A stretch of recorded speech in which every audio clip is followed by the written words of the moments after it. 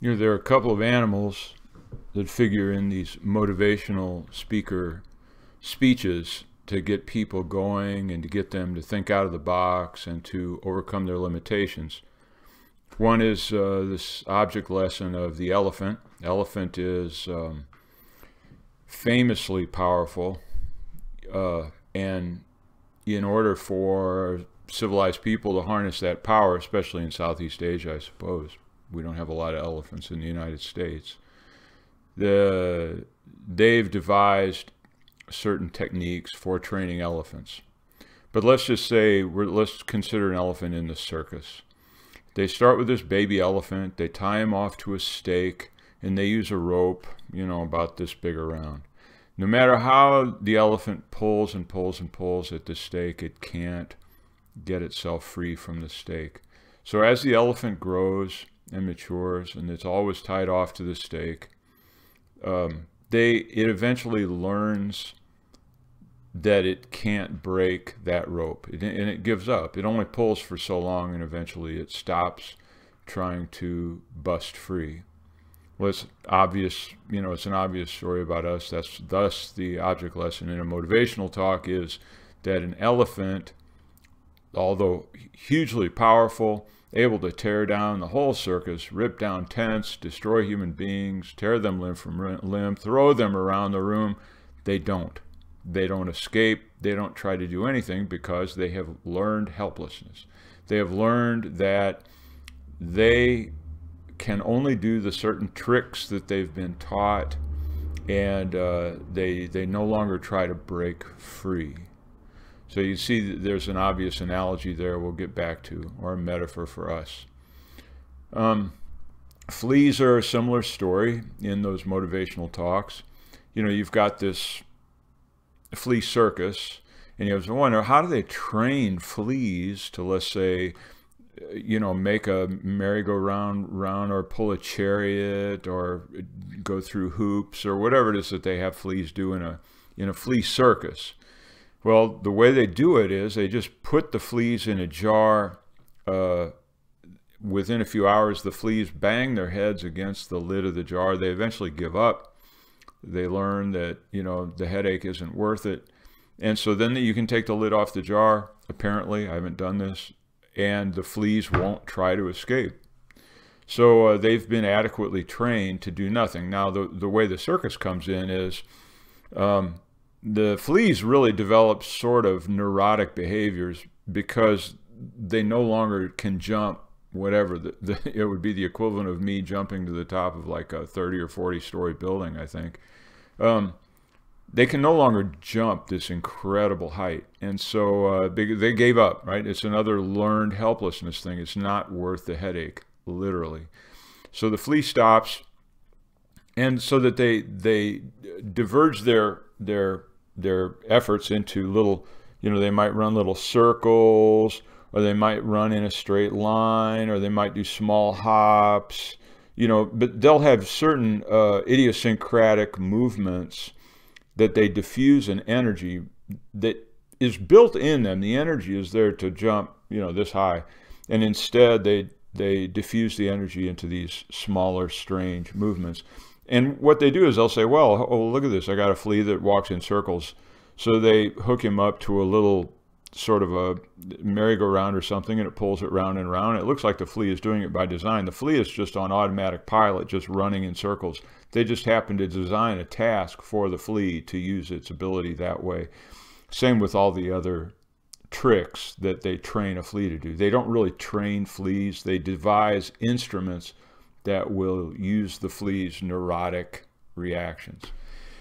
So again, these are these two stories that are told that are supposed to instruct us how to think out of the box, escape from our box, escape from our bondage, you know, be all that we can be. Interesting, you know, phrase used for the Army, be all that you can be, you know, by joining the Army, which is the most, you know, regimented sort of situation. And then people can, within those confines, if you fit those confines, you know, if you want to do the things that the Army asks you to do. Yes, you can be all that you can be within those parameters. And, but you know, you have to kind of want to go that way in the first place, or you better not join the Army. So, that's a little bit like the fleas, where the Army exists as you go through certain things, you follow certain orders, you go through certain drills, be all that you can be.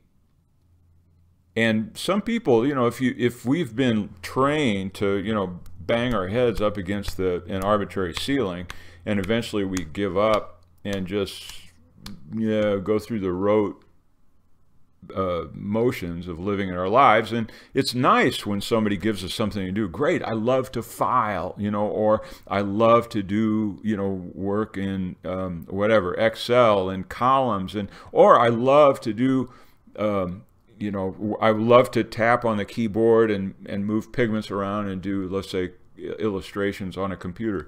All these different kinds of tricks, tasks that are unique to our society, and all of those tasks contribute to the society. In other words, the entire society is built out of tasks that fulfill the, you know, in a sense, I know I'm not being particularly kind, but the neurotic needs of people who have been stifled or stymied or stilted into certain behaviors.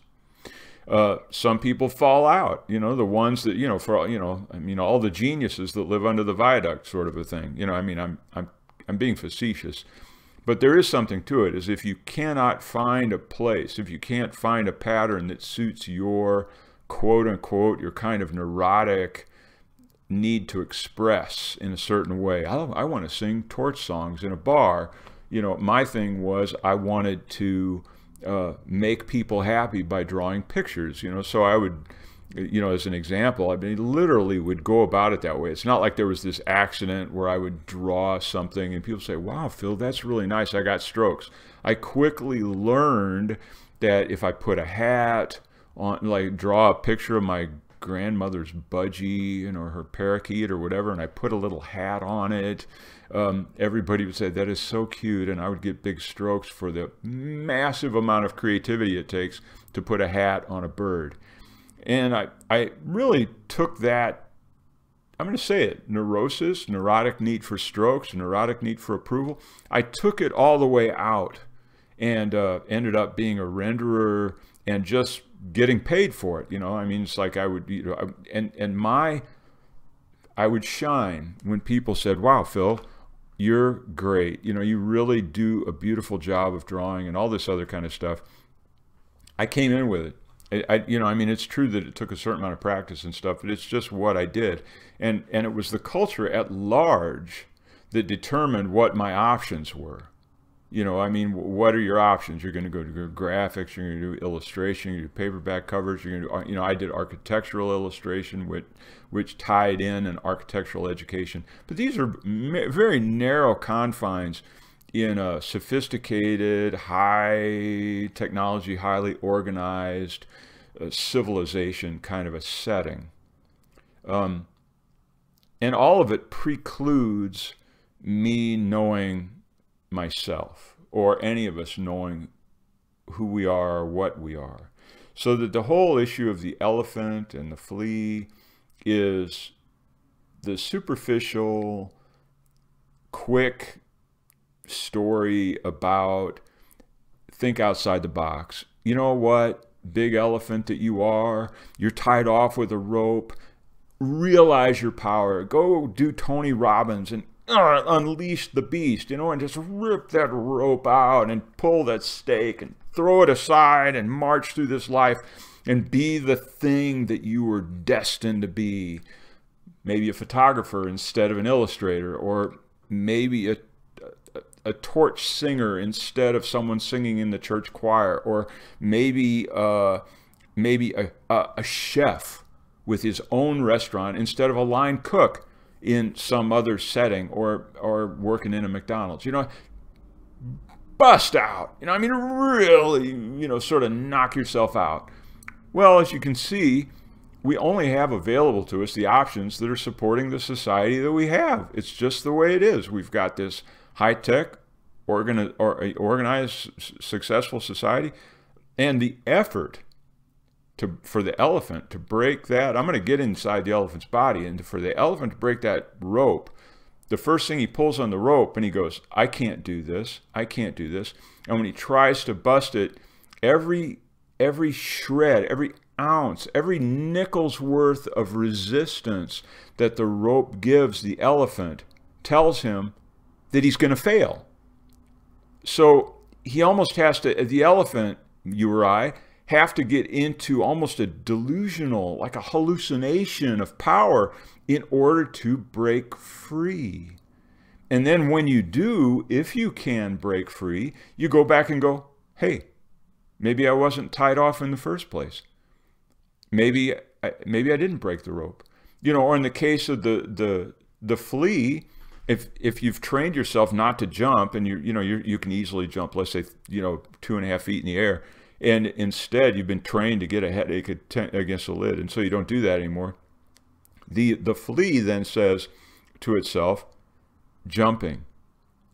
It cringes, right? It cringes with that jump. It's like, I can't do this. It's almost like the flea has to relearn some form of masochism to jump outside of its learned helplessness.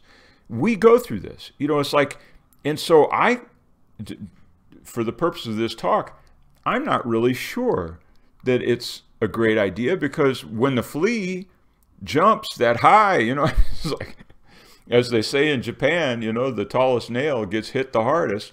So, if that's where this goes, that by you cutting loose, you're going to procure the abuses of the system that is designed, that wants you on your treadmill. Now, the other thing about this is the system has, there are these common elements to the abuse. Number one, containment.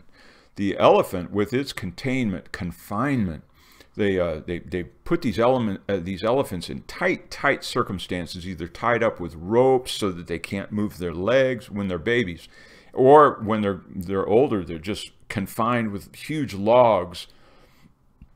And inside of this container, very, very tight, nowhere to go. It's almost just the size of their body.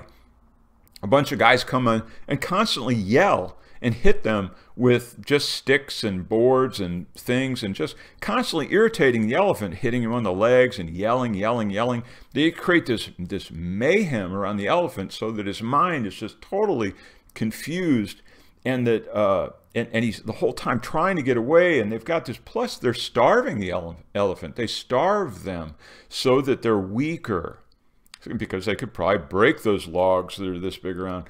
They're weaker, and so that the elephant gives up. The idea is to drive the elephant towards giving up. 1984 did this. Read 1984. The scene in the end where whatever the guy is, he's holding up his hands and he's saying, how many fingers am I holding up? And the guy's supposed to see 5 fingers. The guy's holding up 4, something like that. The idea is, at what point do you see what the system wants you to see? In other words, your perceptual mechanism actually creates a hallucination, because the pain of not seeing the hallucination is so great that you finally live in a hallucination of, I see rewards. Oh, we've done it. It's a reward to sit at your desk for 8 hours. It's a reward to sit there for 8 hours, 12 hours, whatever. Is it a reward to work 80 hours a week? Is it a reward, to do any of that stuff? Is it a reward to get unemployment? Is it a reward to, get food stamps or live under the viaduct and go to the Red Door Church and get your food there? Is that a reward? Well, the thing is, the system has been set up so that there's always rewards in the places where you are supporting the system. That has to do with you showing up at the church for free meals, or it has to do with working 80 hours a week in a real estate office. You find that rewarding. Why? The money, the what it can afford you, whatever. We have been conditioned like creatures. I sat in Jiffy Lube one time and was listening to a couple of people talking about training their dogs. It made me cringe because I thought, oh God, that's me. You know, I mean, just, you know, I'm just a trained animal in a way. So, so what do you say about this? In the motivational sense, you want to say, bust out, be your authentic self, be the nature photographer instead of the paperback painter or something. Knowing, in other words, there's nowhere to go. We don't have anywhere to go in this thing. The society itself is a reflection of all of these things. So that, let's say you do dedicate a certain amount of time learning a certain form of, let's say, masochism to break your chains, you know, and you find out, oh, I'm powerful enough to do this thing. I'm not saying it's a bad idea, okay? You know, it's heroic, and I'd say, well, okay, let's just say it's a good idea. The point is, having accomplished breaking bonds doesn't necessarily mean you end up anywhere wonderful. You know, in a lot of ways, it can be out of the frying pan and into the fire, because now you have freed yourself of all social guidance. All the social guardrails have now become sort of irrelevant or arbitrary. So you set your own guardrails. What are you going to set your guardrails with? Where are you getting those guardrails? You're just getting it from the material that was planted in your head in the first place. Now you can be cross-cultural. You can say, well, I'm going to go to India. You know, that was my gig. I was going to, you know, after all this stuff, I went through all this garbage, and I thought, man, I'm going to go sit by the Ganges and pour water back and forth in little cups and say chants or something like that, and maybe memorize the Yoga Sutras in Sanskrit or something like that. It's just more activities, doing more stuff. And because I stick myself in an alien environment, suddenly that improves the situation. So I'm going to say maybe it doesn't even matter if you cut loose. It doesn't matter. So what do you do? So what do we do? And I'm going to say, and I really, to be honest with you, this is my problem. You know, I mean, it's like I'd say it's our problem. We're in this situation. We're going to have to heal. You know, we're going to have to find healthier patterns, more fruitful patterns of organization. You know, I mean, people give the idea of you can go gardening, you know, and that at least it puts you in touch with the earth. I'm not crazy about gardening, but then I haven't given it a big effort. I let my wife do that. You know, I'm just like, I let her go garden, and I try to stay away from it. Because my gardening would be haphazard. I would just do it in a very perfunctory way. I'd throw some seeds on the ground and hope they took, and if they did, I would eat the stuff, and if it didn't, I don't know, I'd go to the grocery store anyway. In other words, I don't have my survival instincts tapped into it. So what do you do? There's gardening, there's physical things, there's getting in touch with nature. That's a good thing. Again, not a guaranteed, not a slam dunk that you're going to find yourself if you go to nature. Because you could just do a photo op of seeing yourself in nature. You know, saw these girls, they were literally, I'm not kidding you, they were playing Rocky Mountain High by John Denver in a hammock doing selfies at Artist Point up in the Flagstaff Mountain, you know, up near Flagstaff Mountain in Boulder, Colorado. You know, other people wanted to see the pretty view, but these girls with their social media sites and their soundtrack of Rocky Mountain High, they're going to get a bunch of thumbs up, awesome view, I wish I was there. I don't know what people are going to say. Were they there? Or were they just on their social media page? This is the problem we have. And it's the problem with all of us. You know, to what extent am I just participating and just really pigeonholing myself back into another constricted environment where I feel comfortable again? So I will say this, and I'll bring this to a close, because all I've done is state the problem. I'm not even sure if I did it that well, right? Let's just say maybe it's more important to know thyself, the dictum over the top of the what was it, the oracle at Delphi. So it says, know thyself. It's very important. I would say, I've said it before, self-honesty, I'm almost convinced that self-honesty is tantamount to enlightenment of the highest order. To find out what my real neuroses are, what my real tendencies are, what my fear walls are, and what my grandiosity might be, and what my false humility is, these kinds of things. Self-study, I'd say, is critical, and far more critical, I'd say, than breaking the rope on the elephant.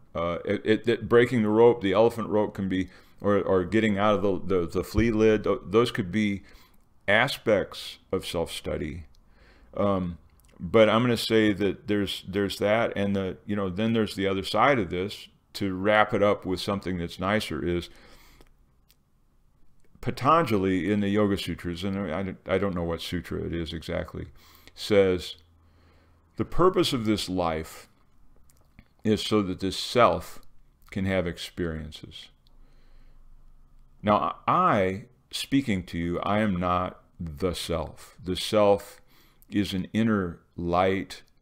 It's been called, quote unquote, the bright. In other words, if there is a brightness, that is the self shining through an egoic shell. I do believe this. I think that that's true. And I'm going to go into this maybe someplace else. Actually, this whole video was going to be about this idea of the friend being the relationship of my egoic self, my egoic shell, and the inner self as two really separate entities. I have a certain narrative that's culturally conditioned, but there's a self and there's an engine within that actually is not conditioned, doesn't speak a language, really has access to infinite intelligence. It almost can manipulate time, space within certain limits, or laws, I guess, laws more than limits. It can manipulate time, space to accomplish things. So I think learning about this self, know thyself, and learning about this friend is really the critical piece for the elephant to break his rope, or the flea to restore his jumping ability. That's really what we have to do. And that until then, I don't know that motivational talks offer all that much substantive or qualitative change. So we'll look for another one. I'm going to see if I can do one on the other one I would like to do that's related is the nature of the body-mind. What's the kind of the nature of this thing that does anything, that has a certain energy quality in it. Thank you very much. See you soon.